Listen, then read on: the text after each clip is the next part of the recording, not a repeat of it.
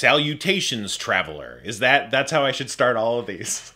Salutations, traveler, and welcome to Pondering the Morb. No, I'm so used to doing Morbius puns. Salutations, traveler, and welcome to Pondering the Orb, a segment on YouTube videos. What?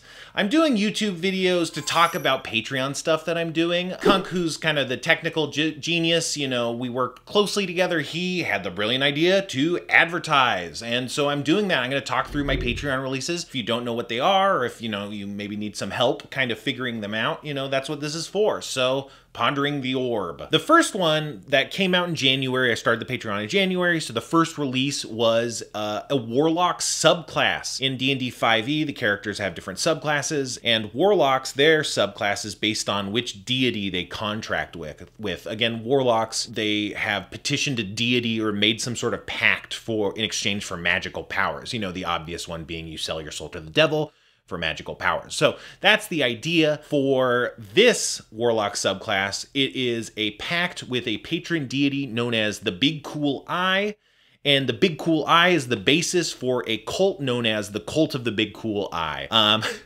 I made up the Cult of the Big Cool Eye during a drawing challenge. I was drawing monsters and stuff, and then as I drew them, it kind of gave me lore ideas, and I would write a little bit about the lore, and I drew a frog.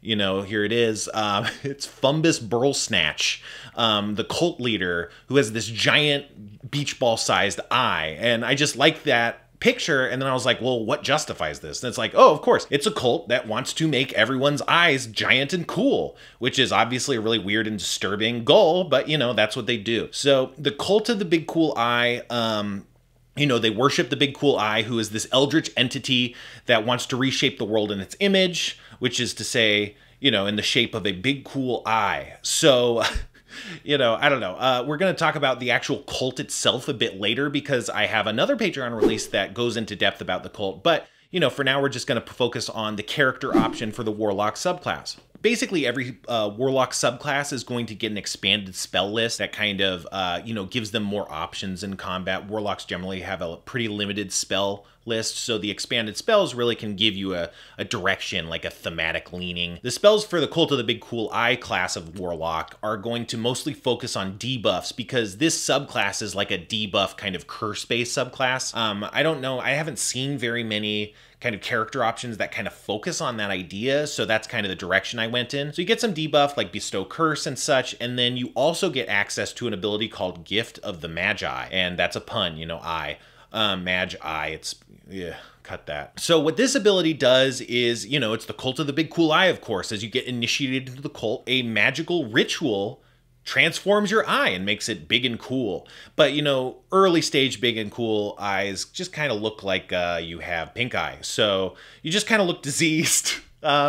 But, you know, as a bonus, if you're trying to intimidate someone with your eye, you're going to do a better job at that because you look diseased. And you also get to cast Eldritch Beams out of your eye, Eldritch Blast out of your eye, and you get a minor damage bonus to your Eldritch Blasts if you cast them out of your eye. So at level 6, you get the ability Evil Eye, which makes your eye grow bigger in size, roughly the size of a grapefruit or something. So you know you're getting big and cool eyes, baby.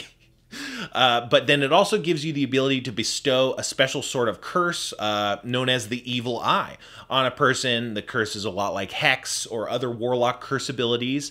It's just a debuff. So then at level 10, you get an ability that's called Biggest Coolest. My eye is like a shark's fin. And yes, that is a reference to, what was the movie? Fuck, what was it called? Deep Blue Sea. That's the movie, and at the end of the movie, LL Cool J does a special song known as Deepest Bluest, in parentheses, my hat is like a shark's fin. So there you go. Biggest Coolest, my eye is like a shark's fin. It actually makes a lot of sense. It's a really good joke. It's the kind of joke you don't see in D&D content. That's why they pay me the big bucks. That's why I'm the Fungin Master, baby. We haven't set that up, but I'm the Fungin Master. Don't worry about it.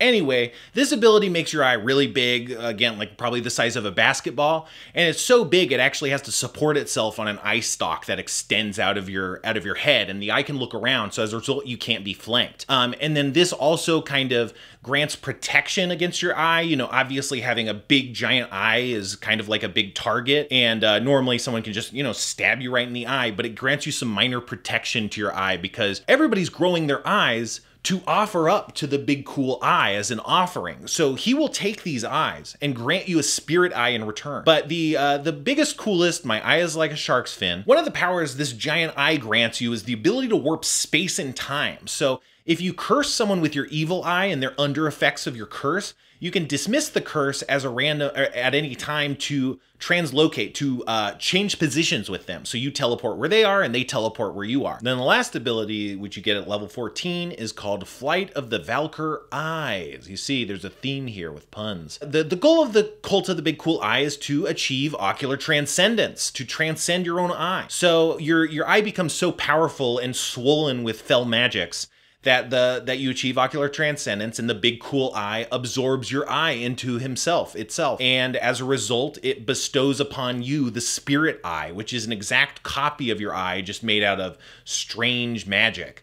And when this happens, your eye can just fly around now, so you can send your eye off. It essentially becomes kind of like a powered up familiar. One of the biggest things about it is it shares your HP total, so you can't just like kill, you know, someone can't kill your eye. Like, you have to die for your eye to be slain. But the downside is if someone like captures your eye and just stabs it a bunch of times, I guess that would kill you. So, you know, it's a trade-off. But, you know, no one said it was easy to be in a cult. So that's the Cult of the Big Cool Eye, the Warlock subclass. Stay tuned for more of these. We're going to talk, you know, more about the Big Cool Eye, more about some of these other stuff I've been doing. I brewed up a lot of content and I am excited to talk about it. So, yeah. Let me know what you think. Testing. Dungeon. Fomorian Warrior. Fomorian Queen. The Fomorian Queen purchased an Oculus Quest from Morbius. Yeah, we sounded good?